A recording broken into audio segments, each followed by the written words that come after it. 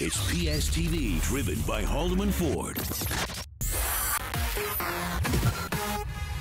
Hey, it's Chris Rollins. This is The Crew. It's The Crew Continued on PSTV, driven by Haldeman Ford. So we're talking about, how good of a friend you are. It's National Friendship Week. They did the survey about, what lengths you would go to for your friends. You ready for more? Yes, and we've discovered so far that you guys are horrible friends. No. And I am the only true friend. No, you don't have any are friends. A horrible friend. You had an excuse for every one of those. No, but I'd go to a concert with them. Oh, boy. There's one on the list. Yeah. All right, so how about this next The one? easiest one. How about this next one? This might be tough. Would you cut down on drinking to support a friend who's, trying to be good and not drink so much? It's uh-oh. I like drinking. I like wine and drinks. No, I wouldn't do it in front of them. You gotta be a supportive friend. She'd sneak in the bathroom with her bottle. I've already done it in the morning there with you, Chris. Oh, please.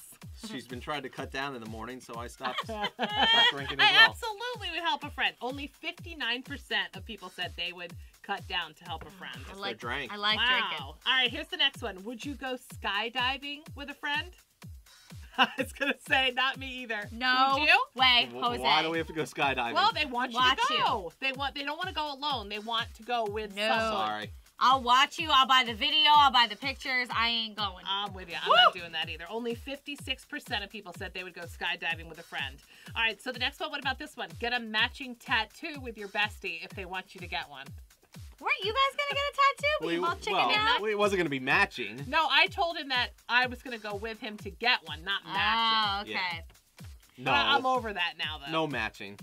Why What not? about you? What if all your girlfriends Yeah, were going to... I would love to.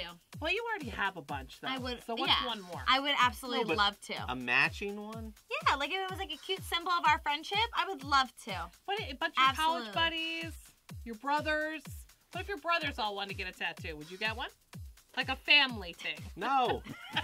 I don't know why she keeps asking You're me. a No. crappy friend. No. Yes. Only 46%. Wow. 46%, that's it. We get matching tattoos with a close friend. All right, so what about this one? Would you break up someone just because a close friend didn't like them? Oh, I've done that before, yeah. Oh, my. Wait, break up a relationship?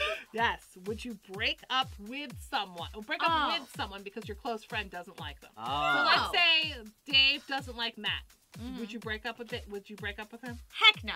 I ain't doing anything that Dave wants me to do. I think sometimes your friends can influence who you... No, but you're really, that's... ending it. Dave said some things, and I haven't done anything yet, so...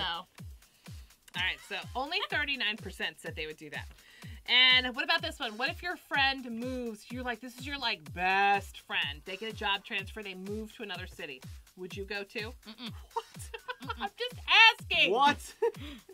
How is that realistic? Well, you'll miss your best Never friend. know. And you're going to move to a different city Yes, why because not? they moved. Why not? No, I wouldn't do it either. Would I you? couldn't. Wow. I can't be away from Obviously, my mom. we know your answer. 38% said that they would move to a different city to follow a friend. How good of a friend are